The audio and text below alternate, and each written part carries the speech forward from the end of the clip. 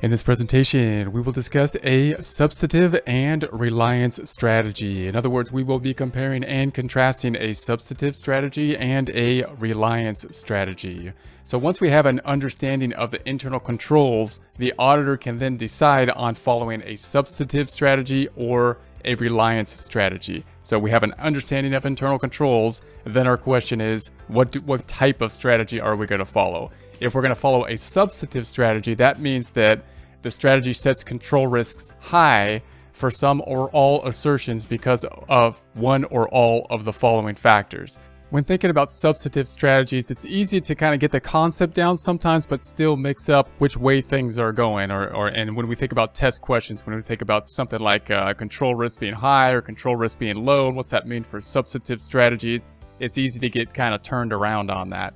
So when we think about a substantive strategy, you're thinking about basically the inline type of strategies, meaning we're going to be relying on kind of the ground level work, the kind of more of the grunt work, where we're typically going to be needing a lot more of it.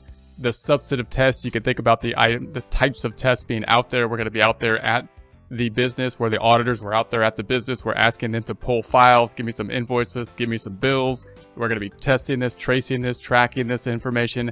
A lot of work on the substantive testing. So if we have a substantive strategy, we're relying basically on the more work strategy, us actually going out there and doing more digging into the operations of the organization. So the reason we would have a substantive strategy is because we're not reliant on internal controls. For some reason, we've decided that the internal controls are something that we couldn't rely on. And so if we can't rely on the internal controls, we're going to be doing more substantive, more actual work type testing. Now, once you have that down, you need to basically understand that that means that control risk has been set high. So we actually set the control risk high. What does that mean? So you recall that the control risk is going to be one of our risk factors. If we say the control risk is high, then that means that there's a high risk that the internal controls that were set up by management will not catch a material misstatement.